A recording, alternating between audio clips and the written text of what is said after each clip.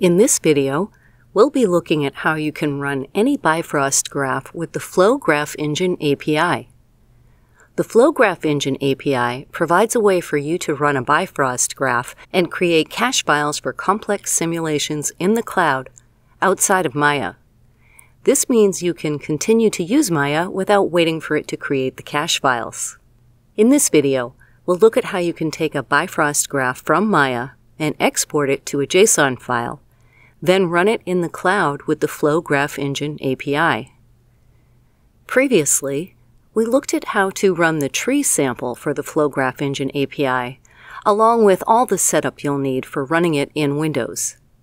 The tree sample provides an excellent base for running any Bifrost graph, so we'll start with the sample and adjust it for a different graph.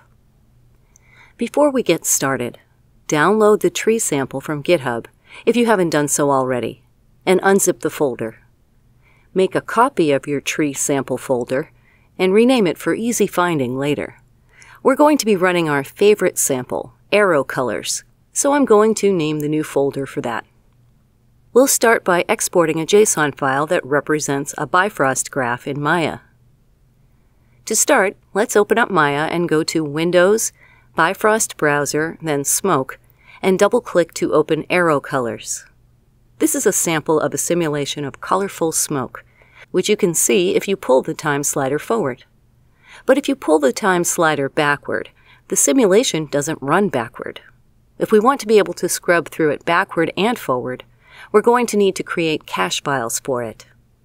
We can create the cache files with flow wedging, which we can run right from Maya. Starting a flow wedging job also provides a convenient and fast way to export the Bifrost graph to a JSON file formatted to run with the Flow Graph Engine API. We'll first set up the graph for flow wedging, then start a flow wedging job, and then use the JSON file created by that process for the Flow Graph Engine API.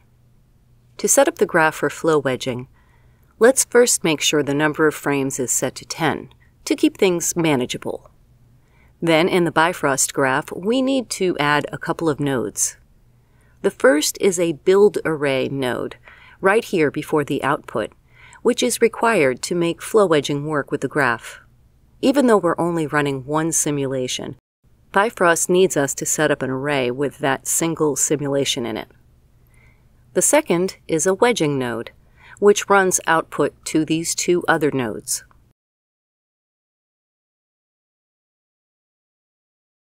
In the end, this part of the graph should look like this. Now we're ready to start the flow wedging process. Go ahead and start the job. You might get an error message when you start the flow wedging job, but it doesn't matter. The JSON file that represents the Bifrost graph has been created anyway. Before you go on, save this scene as a Maya scene.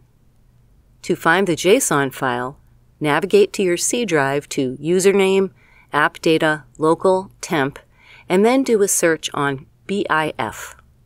You'll find the JSON file that represents the arrow colors Bifrost graph in a folder named BIF_submit_some characters.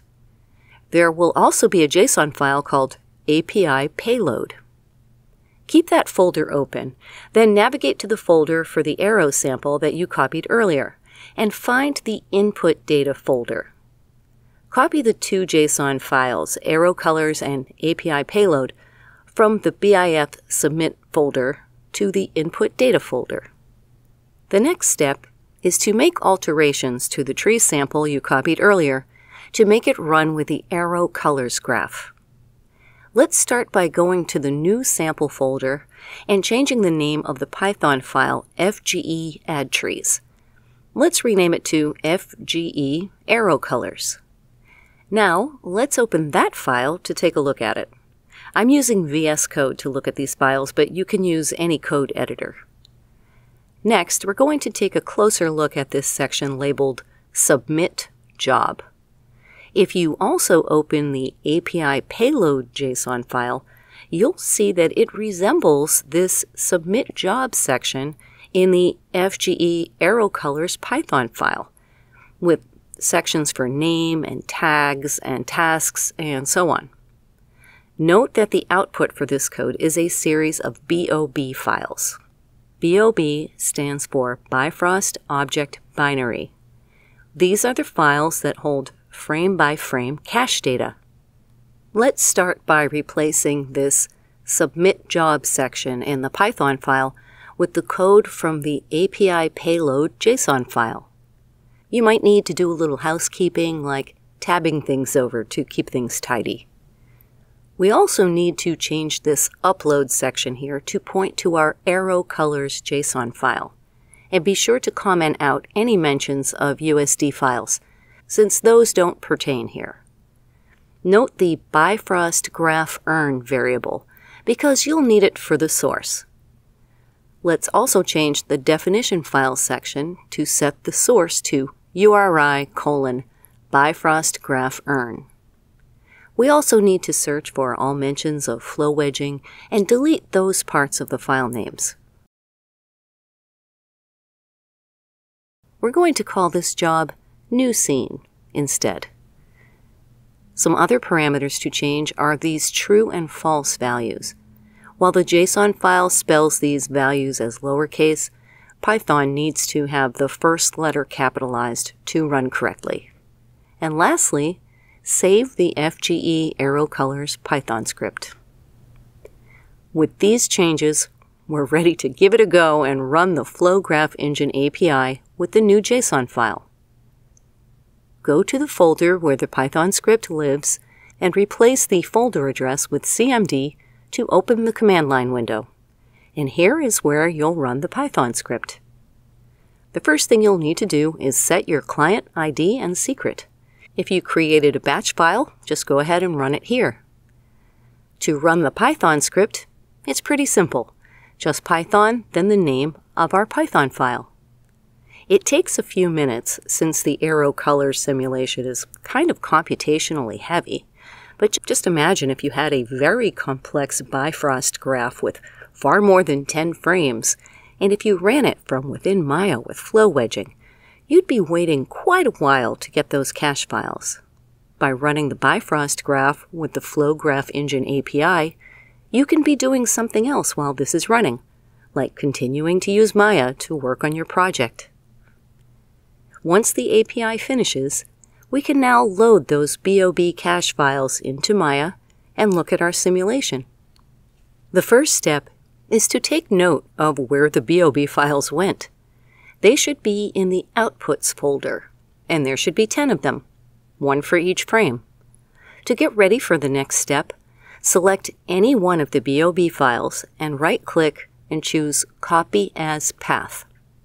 Next, let's open Maya and open the scene we saved earlier, the one with the Bifrost graph and flow wedging. Select the volume that houses the simulation and expand the Extra Attributes section. For the Job Ports Wedge file name, paste in the path you just copied and replace any number with hash signs. This will pull all the BOB files in as cached frames. Now you can scrub back and forth on the timeline and see the smoke growing and changing no matter which frame you're on or whether you're going forward or backward. This process shows you how you can use any Bifrost graph with the Flow Graph Engine API. Just imagine what you could do with the ability to create cache files for any Bifrost graph and have it all run in the cloud while you keep creating in Maya.